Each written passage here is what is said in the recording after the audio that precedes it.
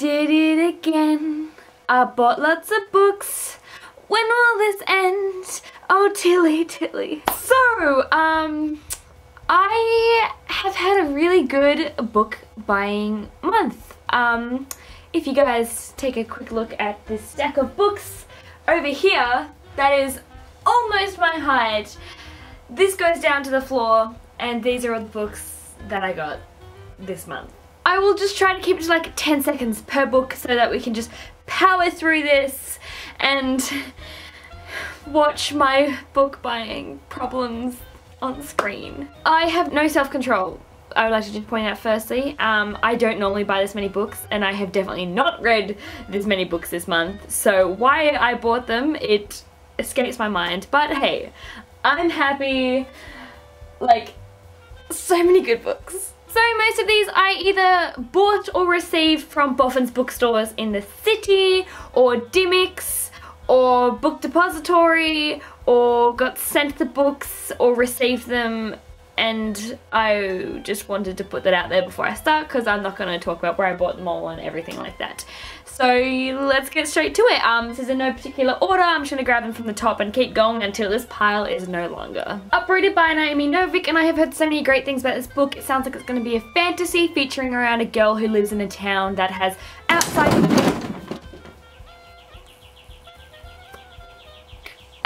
forces that are threatening them, and there is a guy called the Dragon who protects the town, and he takes one girl every 10 years to kind of work for him, I think that's how it sounds, and basically the main character is most likely chosen. They're getting fostered by Diana Tutchell, and I got this one signed at a book event that she did recently.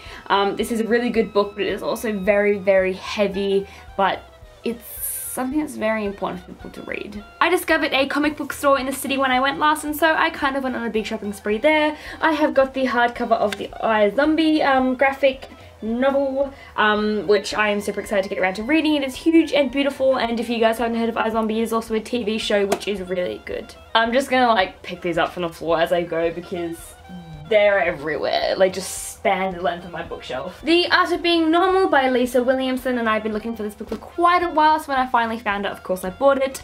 So basically you have David who longs to be a gal and Leo who wants to be invisible, and it sounds like it's going to be a pretty good friendship empowering novel. Otherbound by Corianne Duvis.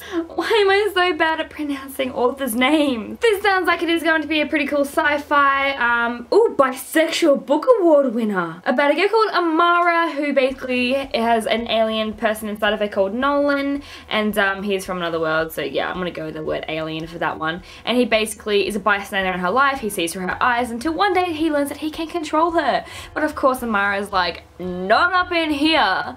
And yeah, they have to learn to work together and discover the truth about the connection. I read my first Michael Grant novel a few weeks ago, and so when I saw his Gun series that was like super cheap at like Target, I'm pretty sure, BW, which is like the place that I love so much, I decided to buy them all. I'm not even sure which way the series goes. All I know is that Gone is the first one, and then these all just will have to sort out when I get around to it. But I'm pretty sure this is like a dystopia series. So everyone over the age of 15 has mysteriously disappeared, so there's obviously going to be chaos as children probably figure out how to cook meals for themselves and get to do stuff without their parents yelling at them. But some of the kids that have survived have mutant powers, so it's going to be interesting. It kind of sounds like a twist between The Enemy and The Darkest Minds. The graphic novel of Miss Peregrine's Home for Peculiar Children, and I'm very excited. So it's basically, the art is by Cassandra Jean, and she's just amazing, so I'm going to really love this. I've already read this next book, but I have like the rest of the series in hardback, but only the first one in paperback, so to complete the beautiful perfection of them, I had to go and buy The Raven Boys by Maggie Stiefvater to complete that hardback look. Vigil by Angela Slatter. So this is about a girl who has one human parent and one magical wired word that I can't pronounce, parent. And because she can have one foot in both worlds, she's basically given the job of the peacekeeper between them, and then when all like people start dying and sirens, the tears are getting sold, she has to investigate into that. The Outliers by Kimberly McCrate. Huntress by Melinda Lowe, and I'm so excited to read more Melinda Lowe books because I love them all so far. So basically this one is the world is in chaos, the sun's not rising, crops are dying, people are really struggling to survive, when the two protagonists, they have to go to the fairy queen to ask for help. So I think it's going to be quite good. I know that it's usually like a retelling that she does, but I'm not 100% sure about this. The Problem with Forever by Jennifer L. Armentrout, and this sounds like it's a contemporary read which has the protagonist with a dark past, and then basically she goes into her senior year and ends up meeting someone else who is equally as scarred as her, but also someone she knows. That's what I'm getting from the blurb anyway, but I feel like it's going to be pretty heartbreaking but also really empowering as well. There are so many books still to go and they're just everywhere and it's so great. Because I haven't talked about this next book enough, Hamilton the Revolution by Lin-Manuel Miranda, and you guys really need to read this. It is a musical on Broadway and it is fantastic. The Steep and Thorny Way by Kat Winters. The Windy Season by Sam Carmody. This is a local author for me, which I'm like so happy about, and I can't wait to read it because I'm going to actually know the places, which is so exciting. But it's done to do with like the ocean. Basically you have the main character called Paul, and Paul's brother Elliot has gone missing when he's a fisherman, and so Paul decides he's going to go out and take a look, but he finds that it's really hard to find anyone along the thousands of miles of coastline and the other dangers that could be awaiting them out there. Black by Fleur Ferris. I went book shopping with Tanika, who is flipping through pages, who I will leave a link to their channel below. She's a Perth girl, so we're going to be doing collabs eventually, so keep an eye out because she's so amazing and nice and so great. But we went book shopping and I went and bought a blind date with a book. I'm keeping this in the packaging because I really love it, but I did open this book and it was a third in a series called Jealousy, and I'm kind of really sad about that because I don't have the first two books in the series and I've never seen them before, so I'm just going to keep it on my shelf beautifully wrapped up as a display. Breathing Underwater by Sophie Hardcastle, and the way that this sounds is that there is a brother and sister. They both have a lot in common, but the brother seems to outshine the sister when something terrible happens that changes the path that their life is on. I think it's going to be about the sister more than the brother, so I think something big is going to happen to her, and not a good kind of big, but a terrifying, scary kind of big. Oh my god, okay, so these next books are so beautiful. I picked them up from Dimmicks and I fell in love with them straight away. I already have a collection of these books. I've never read them though because I'm a terrible person who buys books for aesthetic purposes, but what you gonna do? So I brought Jane Eyre and Dracula, and they're just these absolutely gorgeous editions that just shine. And now we have a few graphic novels which I totally recommend to everybody. I've got Sex Criminals Volume 3, Saga Volume 6, and also Rat Queens Volume 2 and Volume 3. I got Why the Last Man Book 1 and Book 2, and also Lumberjanes Volume 4.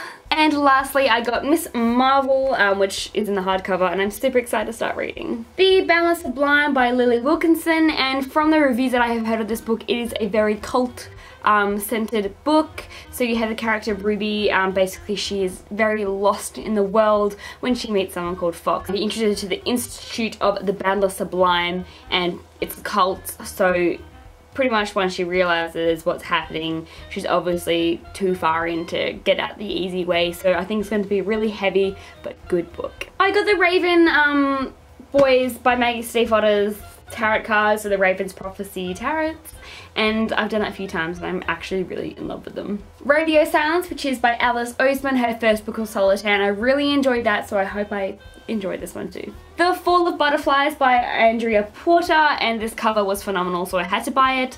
And then I read the back and I'm pretty sure that we got a little bit of gay couple in this. And of course that's why I picked it up, because I'm a sucker. Witch's Kiss by Catherine and Elizabeth Kaur. This one I'm hoping is really good. I've heard very mixed things about it though, but it's like witches and fantasy and all that great stuff. I got 2 copies of And I Darken by Kirsten White, one from a subscription box and one because I just had to buy it the moment it was released. This is also really good fantasy. I'm pretty sure I've talked about it enough for you guys to kind of get the gist of what it is about. I need to like rearrange the books again because I've been stacking a pile here and I don't know. Oh yeah, you guys can see it's like sitting in the corner, so I'm just gonna Let the Sky Fall by Shannon Messenger, and this is also a really nice cover, so I picked it up. But it sounds like it's going to be pretty good. I just also think it's going to sound really like generic, so hopefully it'll prove me wrong. More Happy Than Not by Adam Silvera, and I have been told to buy this book for months now when I was putting it off, and then when I finally did a book depository checkout, I decided to get it, and I am not disappointed. Like, this is a really pretty book already, and it sounds like it's going to be really good and heartbreaking, just the kind of novels that I like. Extraordinary Means by Robin Schneider, The Leaving by Tara Altebrando, and I read this book already and I really enjoyed it. So basically you have 6 kids that were taken and went missing, and then only 5 come back, I think like 10 years later, and they have no memories of what happened, and they're just trying to piece together what exactly did and follow the clues that can link back to what happened. When Michael Met Mina by Randa Abdel Fattah, which I'm super excited to get around to reading. I've had it on my shelf like from the very beginning of this month, and I'll get there eventually. The Loose Ends List by Carrie Firestone, and I went to go read this the other day, but unfortunately I did not feel like reading a contemporary, so it is still on my TBR list. Half Lost by Sally Green, so this is the 3rd book in the Half Bad trilogy. I'm not sure if it's the ending or not, but I still need to read Half Wild, so I just didn't want to be left on a cliffhanger and needing the last book, so I got it just in case. Yeah, let's go with that as an excuse for buying more books. Queen of Hearts by Colleen Oakes, which I'm pretty sure is like a retelling of Alice in Wonderland. Inheritance by Melinda Lowe, which is another one I'm really excited for because, yes, I love Melinda Lowe. Fans of the Impossible Life by Kate Skelser. This will also feature in my July wrap-up video because I read this and it was pretty good. These Shallow Graves by Jennifer Donnelly, and I feel like I've been wanting to get this book for a very long time, and now I finally have it. Imaginary Girls by Nova Rensuma, and Tanika also told me that I should get this book because apparently it's really, really good. So I picked it up, and basically by the way it sounds, you have Chloe and Ruby who are sisters, and when Chloe finds her sister's friend's body, like after she's drowned, Chloe gets sent away, and her sister Ruby tries to get her back, and when she does, things are just not as they used to be, and there's going to be secrets that won't remain hidden. The Kingdom of Little Wounds by Susan Kokal. This one I'm actually really excited for. I wouldn't normally pick up a book like this, just because it didn't look like physically appealing to me. Like, the cover's grown on me, I kind of like it now. But then I read the back of it, and I read the start of the book as well, and it sounds like it's something that I'm going to love. So basically, on the eve of Princess Sophia's wedding, the palace prepares a sumptuous display of riches, but in Skagenhaven, things are rarely as they seem. Beneath the veneer of celebration, a mysterious illness plagues the royal family, and one courtier's power lust will set a devious plot in motion. The Forbidden Winch by Jessica Corey, which I have been meaning to get for a while, so when I saw it in hardcover, I couldn't not buy it. The Only Thing Worse Than Me Is You by Lily Anderson. I've seen really good reviews on this book, and when I read the first few pages, like, I think it's going to be a really fun and laugh out loud book, and it's kind of pretty looking. Alright guys, we are almost done. There are 3 books left for me to tell you guys about, and so I will get to it. Carousel by Brendan Ritchie, and from what it sounds like there are a few people, 1 or 2 or maybe a few more, but I think it's 2 people, who are stuck in a shopping centre with no way out. And from the blurb on the back here, well, it's more of a conversation. It seems like they aren't entirely sure what is outside the shopping centre, so as they are trying to get out, they don't really know what they're going to be walking into. When Mr. Dog Bites by Brian Connigan, and I've seen this book online, but I haven't been able to find a copy of it, and I'm so happy that I finally did because I've heard amazing things. So this book is about Dylan Mint, who is a 16-year-old with Tourette's, and unfortunately he finds out that he is also going to die. So it is currently August in the book and he has until March, so he's basically got a bucket list that he wants to complete. So it's just going to be really good, and I'm so excited to get around to reading it. As I said, I have heard amazing things. And lastly, I got The Way of Kings Part 1 by Brandon Sanderson, and it's just going to be a really good fantasy that will take me ages to read, but I'm so excited. So there you guys have all the books that I bought this month. I don't know why. I think I'm actually going to have to go and invest in buying a new bookshelf to go into my bedroom because if I put these into the library, there will be no room left. I can guarantee. Thank you guys for watching. I will have my July wrap-up video coming out next week as well, so keep an eye out for that. And until then, I hope that you guys had a really good month, that you read lots of great books, and if you've got any opinions on the ones that I have bought that will eventually get around to reading, let me know. I would hold the books up, but they're too damn heavy, so you just have to suffer with my face. So, bye!